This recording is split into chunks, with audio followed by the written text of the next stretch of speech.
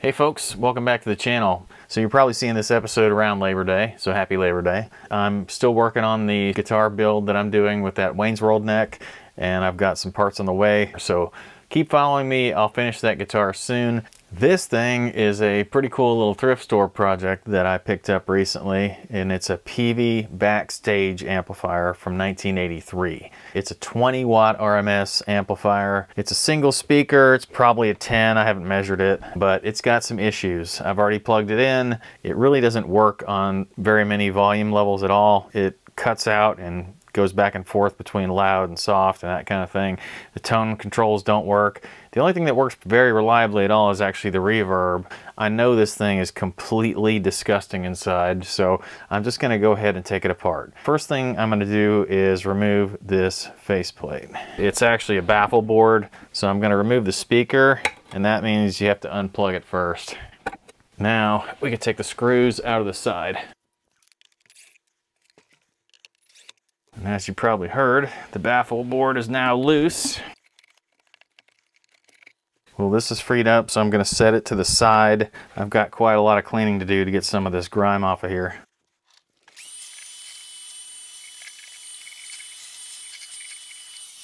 Well, so far nothing has jumped up and bit me, but I am going to remove this reverb tank because I don't know why, but it's completely loose right now, and I suspect somebody was working on it, and I think these things just unplug. Yeah, I'm going to have to coax it with a screwdriver, but it looks like it does. And I'll take the rest of the screw out. It's almost all the way out. Ever wondered what's inside a spring reverb tank? Springs.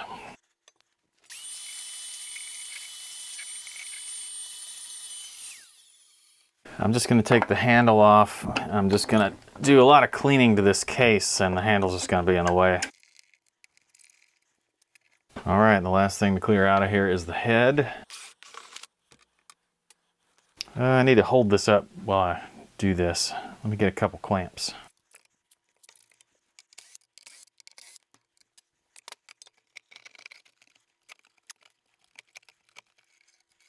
Well, the spiders have made their way in here, and that's not too surprising, but there's actually a guitar pick in here too. Who knows how that got in there? It's not a very good one either.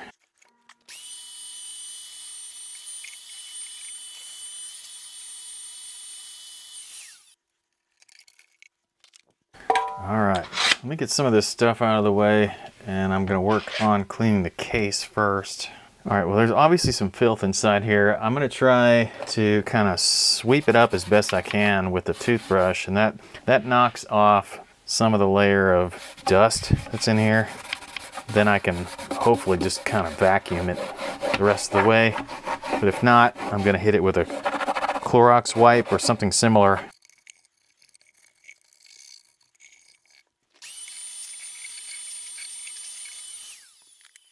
That worked okay, but it didn't come clean to my standards, so I'm going to go ahead and try a Clorox wipe in an area under the reverb tank just to make sure that I don't take any paint off.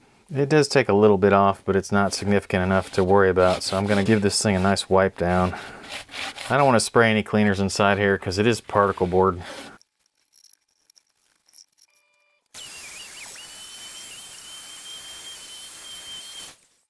I'm probably not going to know exactly how well that did until everything is completely dry in here. It's not too bad right now, but I want to make sure that it dries out and gets to its natural color.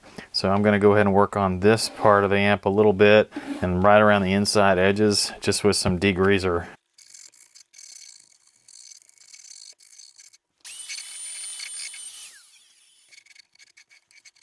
All right, well, hopefully you can see the color difference between this and some of the outside edges. Not rocket science. I'm just spraying the degreaser, hitting it with a toothbrush, vacuuming up and wiping off the excess. So I finished up cleaning the cabinet, and it's actually really nice. I took some before and after shots of a couple of really dirty spots, and I'll show you those. It's just a major difference between what it looked like when I started and now.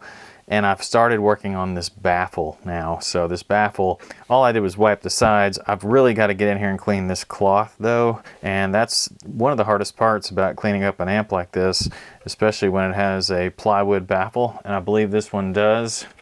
Yeah, it's OSB or something. You can't get it super wet. Start out with a toothbrush and a vacuum and just try to coax the dirt out. If that doesn't work, I'll get the cloth slightly wet with some degreaser, still vacuum it, and that'll help out.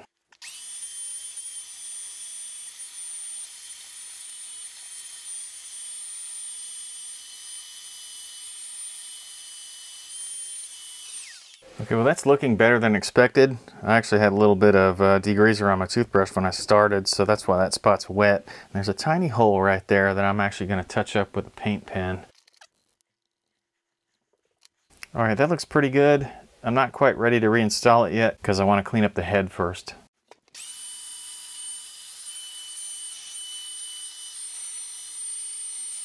Inside here, the main thing that I wanted to do was clean up these pots. So I've been spraying some contact cleaner in, and I know, you know, contact cleaner is not always the best thing to use here. A lot of people prefer deoxit to this CRC stuff that I'm using here, but it is working, and I guess there's some potential for the carbon film or the resistor inside the pot to be eroded away by some of the solvents in these things. It is fast evaporating.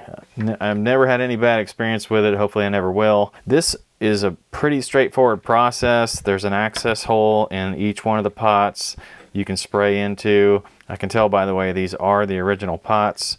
They are made by CTS because they have the 137 code on there. They have an 83 date code, which matches the amplifier. So none of these have been replaced. They're all original. That explains the scratchiness and the dirt.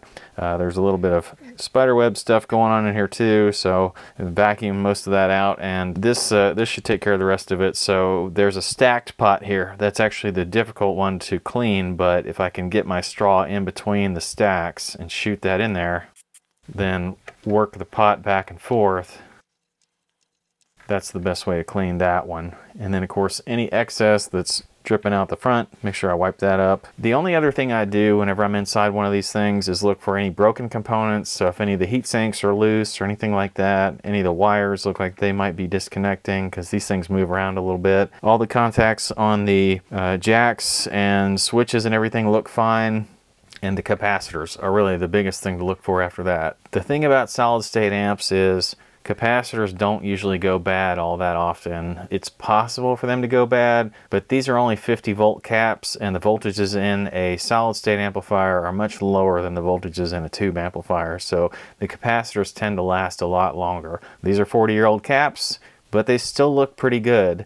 And visually, you can often tell when a cap is bad when the ends are bulging or when the body of it's sort of bulging a little bit. It usually happens on the ends because the ends are not as strong as the body. There's also these little caps to take a look at in here. These are all electrolytic caps. All these ones in here, these blue ones. But these black ones and that gray one are the big ones to look at. They all look okay, so I'm gonna go ahead and put this thing back together and see how it sounds. Okay, I took this out the front earlier. I actually think it might be easier to go in from the back.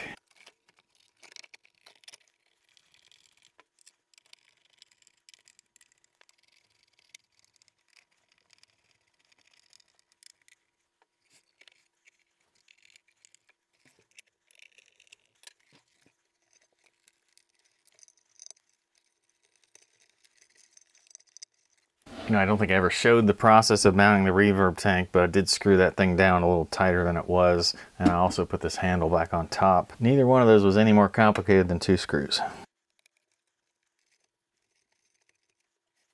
Well, my first test is going to be with nothing plugged in. All right, let's see if any bad noises come out. You can hear the springs a little bit. That's fine.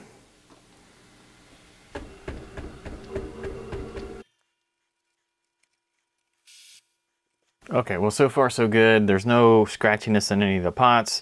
There's fuzz, obviously, when I turn these 3 up, but I think that's because nothing's plugged into it. So let's go ahead and plug something in. Okay, let's just do a couple clean tones to see how this thing acts. I'm going to take all the saturation out, which I think is mostly gain. Yeah, the post is low and the pre is low. I just want to see...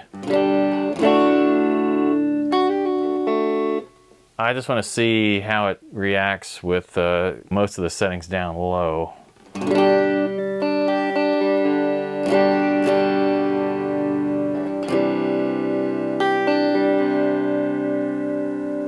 All right, well that actually sounds pretty good. Let's try a little bit more pre-gain.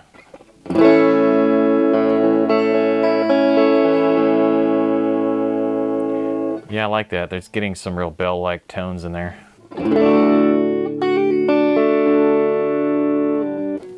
Interesting, okay. So all the pre. Okay, it's starting to pick up some gain there. I think that saturation really has extra gain too. It really gets muddy up top.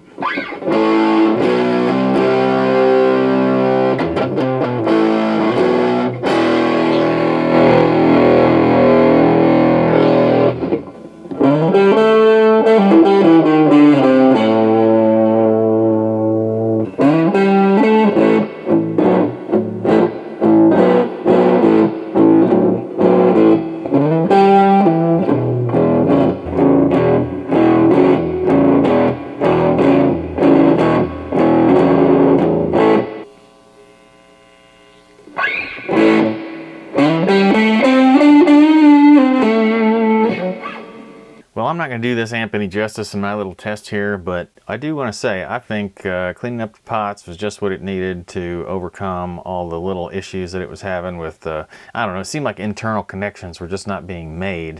It's working fine now, and man, that thing gets way louder than I would ever want to play it, and that's sort of a signature of Peavey's. I love old Peaveys. An old 80s Peavey solid state was my very first amp. Mine had 210s in it, so it was way more of a backbreaker than this thing. This thing is actually quite portable, and it's not that heavy. And as loud as it is, and versatile as it is with the reverb and everything, it's not a 2-channel amp, but man, it's pretty cool. So thanks a lot for hanging out, y'all. I really appreciate it. I love when you guys give me those likes and comments. I especially love it when you guys subscribe. So I'll see you guys next time.